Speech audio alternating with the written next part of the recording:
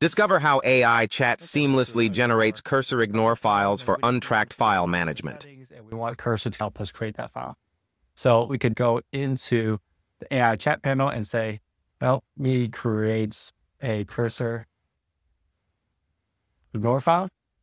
Let's say we want to hide B files as well as read. All right, so now I have the agent mode set up using Claude 3.7.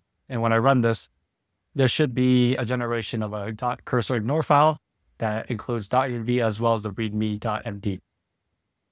So you see it creates the new file as well as that cursor ignore file. And you can see now suddenly readme is also being untracked and AI features are disabled. So now I have cursor just create me a cursor ignore. So any complicated steps, it even says any variance of .env is also being removed. It helps you create branches or more complicated cursor ignores for certain scenarios that you may come up with.